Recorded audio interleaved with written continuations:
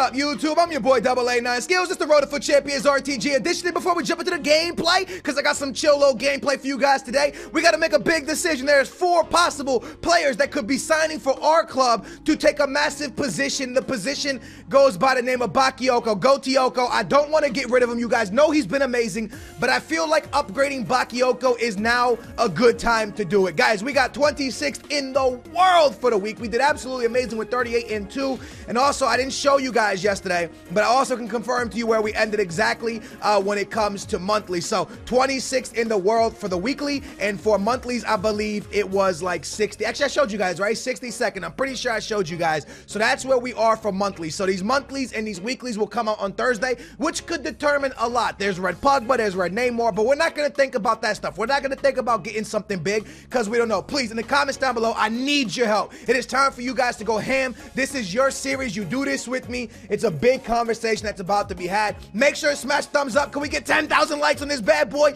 10,000 likes. Let's get that positivity, that good vibes, because bros, we got a big week coming up with rewards in just a day or two, man. Pretty excited. Why is Goretzka in my midfield? I hope I said his name right. Goretzka. Hopefully Goretzka. Nah, it's Goretzka. I'm pretty sure it's said right. Now, the reason Goretzka's in my midfield, because there's a few things I want to do. I'm going to pop a few cards up down here, and these are the cards that we possibly could sign. Now, right now, I have 246,000 coins. I've been spamming Division 1, which you're going to be able to see that gameplay in a minute. I'm going to write gameplay in the background of Goretzka actually playing. Now, is this going to be the Goretzka that I want? Actually, no. Goretzka's inform card actually goes for 260,000 coins on the Xbox. And now, Goretzka is one of our big options to take Bakayoko's position. Now, one thing I do want you to remember, the only difference between Goretzka and all the guys I'm about to show you is that Bakayoko is a medium, okay? Everybody that's coming in or that we could buy is going to be a high. We play a 4-1-2-1-2, and the left CM is where Bakayoko is supposed to be. That's going to be replaced with one of these guys. The first one is Inform Goretzka. I want you guys to look careful at this guy's stats. The first thing I want you to look at is that he's 6'2", which means he is 1 inch taller than Bakayoko. He's a high, where Bakayoko's a medium, but he has 90 stamina, which means we're not going to have to sub this guy off. He's good for the whole game. 83 acceleration, 88 sprint speed, a lot faster than Bakayoko. Decent defending on him with 81, physical 80, good passing, decent shot, good dribbling.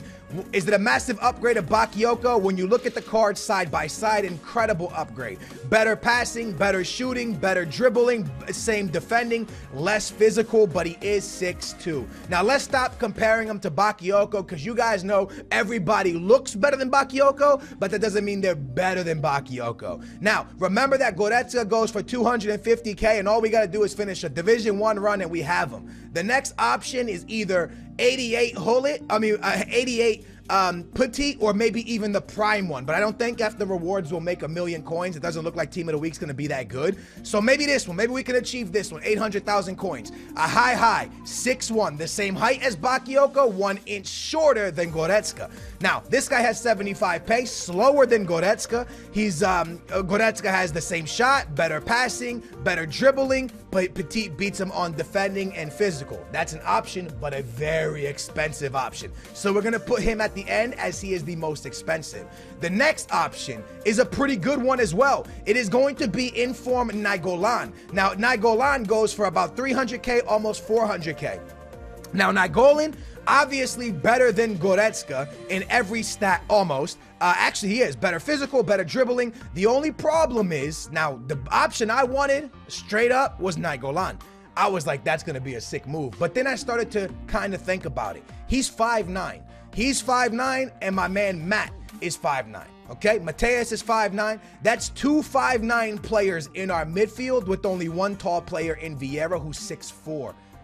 That's where Goretzka wins. Goretzka doesn't beat him on the stats except for the speed, but he beats him on the height. With Goretzka, we're looking at a 6'2", 6'4", or 6'3", 6'4", 6'2", 5'9". The same thing as when we had Bakayoko. It was 6'1", 6'4", 5'9". 2 tall, 1 small. If we go Nainggolan, it's 2 small, 1 big. Now, the last guy and the last option also going around 300,000 coins is Inform Vidal. Now, Inform Vidal, remember, all these guys are high highs, bros. Every single one of them are high highs. Vidal, obviously an outstanding card. 88 rated, 75 pace, so about the same pace as Bakayoko. Amazing shot, amazing passing, amazing dribbling, great defending, a humongous physical on him. Obviously, these two cards are very similar. Petit and Vidal, very similar. But again, a high and 5'11".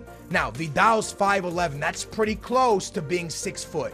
That's not bad. Nainggolan being the smallest, Vidal coming in, and then Petit and Goretzka around the same height with 6'1", 6'2". So with Nainggolan and Vidal, we downgrade in height, but upgrade in stats. And with Goretzka, we upgrade in stats and height. So it's up to you guys, man. Let me know in the comments down below. I'm going to be 100% honest with you. I think I want Informed Goretzka. I know he's a high, but they're all high highs. But he doesn't have the stats that Vidal gives us, right? We don't got that pace that Vidal gives. Vidal has some crazy stats, man. Look at those stats.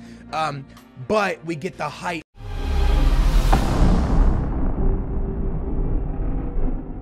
What's up, guys? Nepenthes here, and welcome back to another episode of the Draft to Glory. 25 draft wins in 49 entries. We are going all guns blazing right now, so I can't wait for my next first round exit. You guys smashed 6,000 likes 2 episodes ago. You smashed 5,000 likes in the last episode. Let's try and break that 5K barrier one more time. I appreciate you guys' support. I can't wait for ones to watch to come out on Friday. It's going to be awesome for draft, hopefully packing some of them and some good packs in general. So I'm going to go for the 4-3-2-1 again. I want to always give myself the best opportunity to win draft, and I feel like recently we've been winning a lot of draft because we've been doing so. We've been taking the best formation that offers us the best players. I know a lot of people are enjoying the 4-4-2 right now since people like Shells made it spectacularly famous at the Barcelona event, but although the 4-3-3 isn't bad and the 4-3-1-2 is a good formation, the 4-3-2-1 gives us the best opportunity just because it allows us to get Ronaldo and Messi Team of the Year cards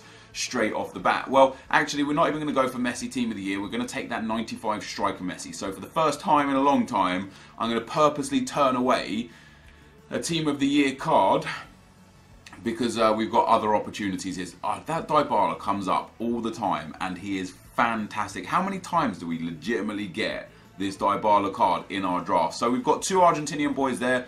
They will now both get 7 chemistry, no matter who else we put around this team.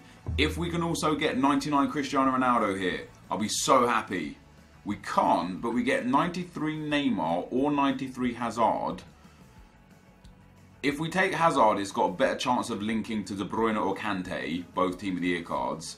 Neymar with that 5-star is so good, and Hazard, if I remember correctly, doesn't have the greatest stamina. 86 stamina on him, 81 stamina on Neymar. Let's go with Hazard. Let's just give that stamina boost up there. So that's an insane attack to start things off with. Messi, Dybala, and Eden Hazard. I would love 1 or 2 of the Team of the Year midfielders. I seldom get them. We're going to take Pjanic, however. A good start to this team. He obviously gets that strong link to Dybala. 4-star, 4-star. Insane passing. Very strong dribbling.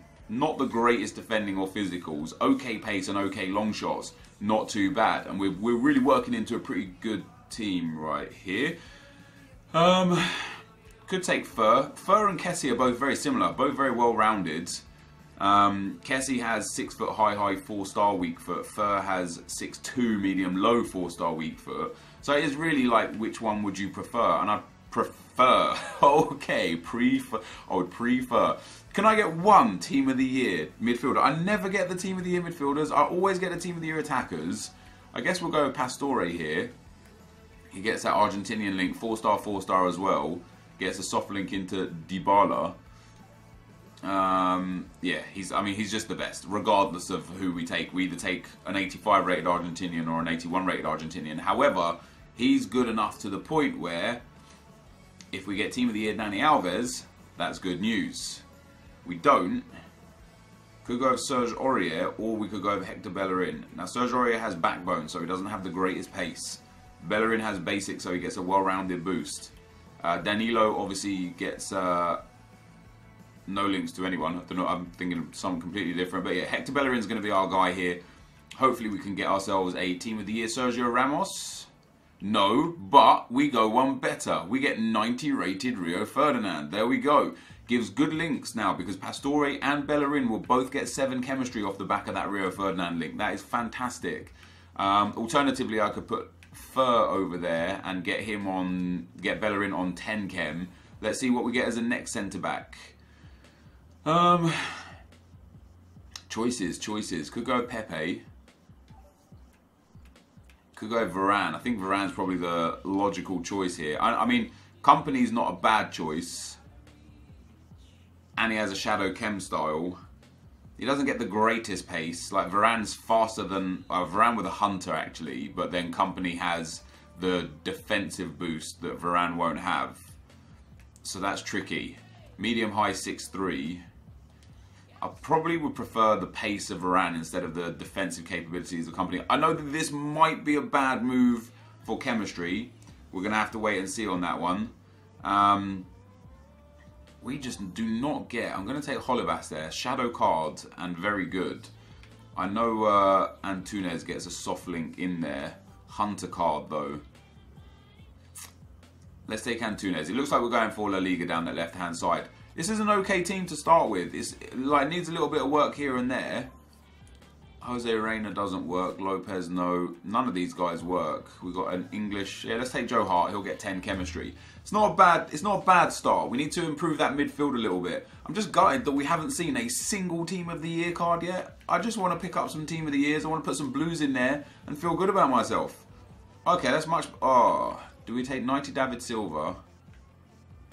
No, he doesn't change anything. He's just better than Fur. I'm going to take that 95 Neymar. Neymar's going to go up in that left wing spot. Pastore is going to come over. And that puts us up to 87 chemistry. That's good. That's very good. It's very, very, very good. And then we have Eden Hazard as obviously a good backup player. Brilliant. It just doesn't matter. It literally doesn't matter. None of these guys are going into my team. We'll take whoever we want there.